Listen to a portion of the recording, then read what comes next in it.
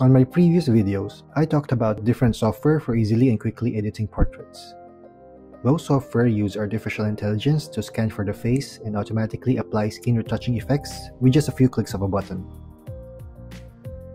While it does get the job done fast and easy, and is acceptable for social media content, there are times that you need to step up your editing process for a more professional, precise, and high-quality output, most especially for client work. So in this video, we are going back to basics and I will explain to you the process behind getting that smooth, textured, and yet realistic skin by manually editing a photo using a process called frequency separation.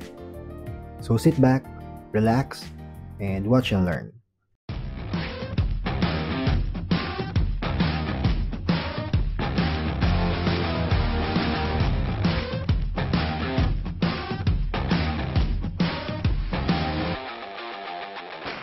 Alright guys, welcome back to my channel. Before we begin, I would appreciate it if you hit the like button and subscribe to my channel if you haven't already.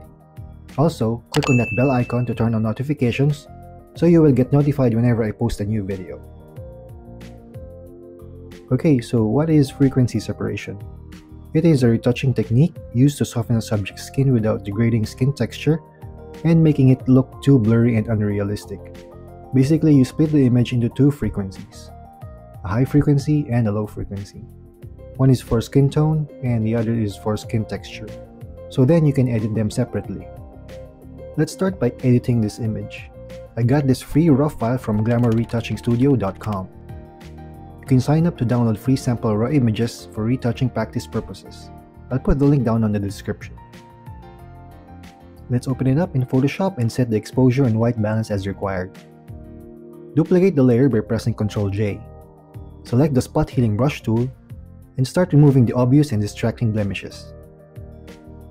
After removing the blemishes, duplicate the same layer because we will be using the two of them, one for texture and one for smoothing.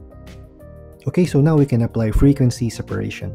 Select the layer on top and convert it to black and white by clicking Ctrl-Shift-U. Then let's rename the layer to skin texture. Let's temporarily hide this layer so we can see the layer below it. Let's rename the bottom layer to skin softening, then convert it into smart object.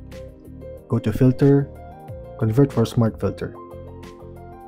We do this so that we can go back and edit this layer anytime we want to, non-destructively.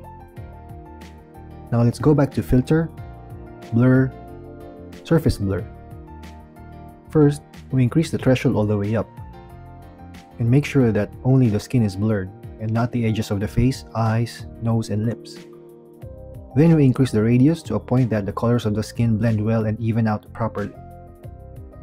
Then we gradually decrease the threshold until we get the details of the edges back, like so.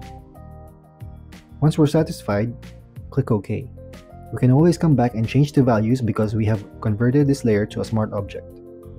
So basically we're done with the skin softening part, so we're halfway through. Next is we need to bring back the skin texture. Let's select and unhide the skin texture layer above and also convert it into a smart object. Now let's change the blend mode from normal to overlay. This blend mode hides everything which is 50% gray, then makes the bright parts brighter and the dark parts darker. We now go to filter, other, high pass. We start the radius value all the way from 0, then slowly make our ray up until the skin texture starts to appear. This value appears to be fine, so we can click OK. And we're done. So this is frequency separation. We have softened the skin by separately editing the skin tone and skin texture. But wait, if you look closely, it has also blurred out other parts of the image like the hair, eyebrows, eyes, and lips. We don't want that. So we need to bring back those details. Select the two layers and group them together by clicking Ctrl G. Double click on the right hand side of the group layer to show the layer styles window. Go to the underlying layer, click this black arrow on the left, then press Alt key, then slowly drag to the right. And we do the same on the white arrow. Hold Alt, then drag to the left. Once we are satisfied with bringing back the details, click OK. So the last and final step is to manually brush out the areas of the skin that we want to soften. Click the group layer, then press Alt key, and click on the mask icon below to create a negative mask. Select the brush tool, make sure the brush color is set to white, then start brushing. And take note of this tip. The white brush reveals, the black brush conceals. So if you brush on something by mistake, just change the brush color to black by pressing X and paint again on that area to correct it. Let me just speed this up.